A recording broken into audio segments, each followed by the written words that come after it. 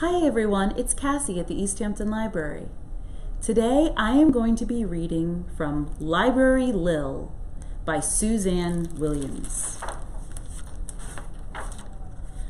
I bet you think all librarians are mousy little old ladies, hair rolled up in a bun, beady eyes peering out at you over the tops of those funny half glasses, an index finger permanently attached to lips, mouthing shh.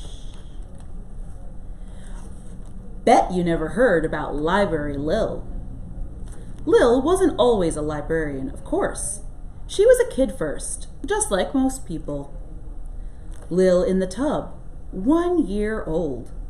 Lil and secondhand Rose, 3 years old. Lil on the soccer field, 5 years old. Lil builds Fort Rose, 7 years old.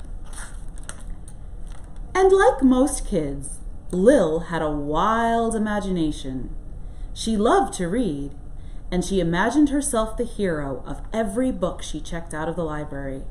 By the time she was 8, she'd read all the books in the children's room. Yes, Lil was a fast reader, and she had the most powerful, strong arms, too. When the 3rd grade soccer ball got stuck under the principal's car, Lil retrieved it. Her strength might have come from carrying all those books around, for when Lil ran out of children's books, she started in on encyclopedias. She used to check out a whole set at once.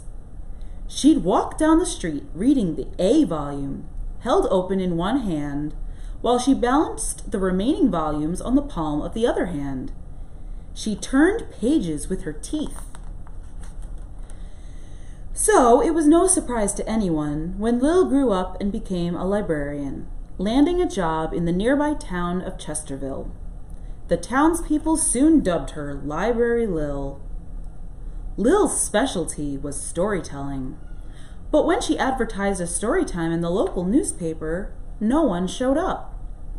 And when she posted a list of the fantastic new books she had ordered, no one came to check them out.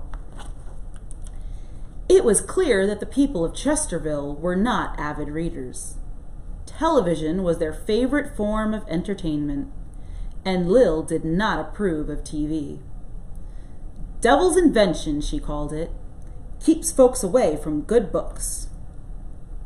To Lil's way of thinking, TV was an evil that ranked right up there with poison ivy and mosquitoes. She knew she had her work cut out for her. One horrible stormy night, the wind blew down some power lines. The whole town of Chesterville was plunged into darkness. TVs popped off like flash bulbs. This was the chance Lil had been waiting for.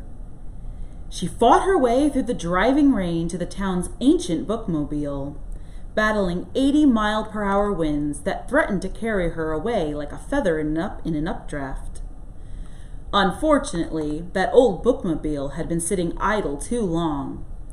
Its battery was deader than a pickled herring. But did that stop Library Lil? No, sir. Up and down the streets of town she went, pushing that bookmobile ahead of her just like a baby carriage.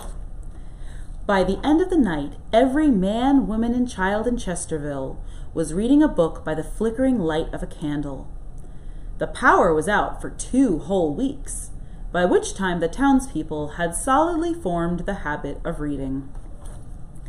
Suddenly, folks were borrowing more books than they had in the entire 50 years since the library had been built.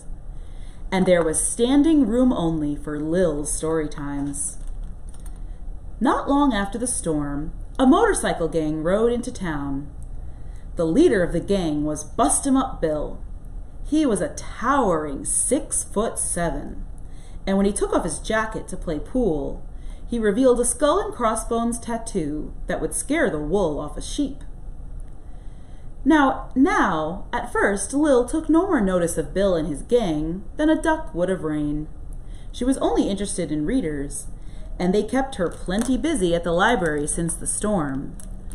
So while Bill and his gang hustled pool at the local tavern, Library Lil checked out books. It wasn't long before Bust-em-up Bill found out about Lil, though. You see, he was in the habit of watching professional wrestling on Tuesday nights. So when Tuesday night rolled around, Bill expected to watch his favorite program. "Where's the dang TV?" he yelled at the bartender. "Don't have one, sir," said the bartender. "Nobody in town watches it much anymore. Too many good books to read."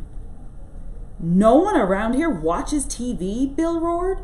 "What's the matter with you folks?" The bartender chuckled nervously. "Lil's made us all into readers." "Readers?" Bill laughed. It was not a pleasant sound. He faced his gang. "Did you hear that? These lily-livered cowards read books." The way he said books left no doubt that to him this was the filthiest word in the English language. "Who is Lil?" He spat the words out like bullets. "Our librarian," squeaked the bartender. "Where is she?" growled Bill. The bartender cringed. "She'll be parking her bookmobile across from the library in about 10 minutes, sir." Bill stomped toward the door. "Let's go," he grunted to his gang. When Lil arrived, she found the parking lot filled with motorcycles and surly bikers. "Move your bikes," she called. "You're blocking my parking place." "Tough cookie, sister," said Bill. "It's your fault I'm missing my favorite TV show." "Listen," Lil said, "I don't want trouble. Just move the bikes." The gang stood their ground. "All right," said Lil. "If you won't move them, I guess I'll just have to move them for you." "Did you hear that?" Bill shouted to his gang. "She'll move them for us." "Sister, if you can do that, why I'll... Bill glanced at the bookmobile. "I'll read a book," he finished. It was the worst thing he could think of. Lil grinned. She flexed her skinny muscles. Then she stooped down, reaching under one of the motorcycles. Straightening, she suddenly hoisted the motorcycle with one hand and tossed it into the street. It cost her little more effort than flinging an apple core. Bust-em-up Bill and his gang watched with their jaws hanging down as Lil threw motorcycle after motorcycle onto a stack reaching up toward the moon. When she'd cleared the parking lot, Lil drove the bookmobile on in. Then she climbed down and headed toward the library's front door. "All right, boys," she called out. "I'm open for business." Bill's boys tried to sneak away, but Bill hauled them up by their collars. "Not so fast," he growled. "We're all getting books. If anyone tries to leave without one, he's going to be reminded why my nickname is Bust-em-up." It wasn't long before every man in Bill's gang was reading away. Of course, some of them hadn't learned too well in school, so Lil gave them some easier books to begin on. Several of the guys got into a fight over who was going to be the first to check out The Mouse and the Motorcycle.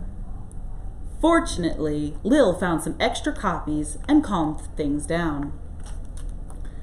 Last time I was over to Chesterville, they've added a new wing to the town library. Seems Lil's been busier than ever.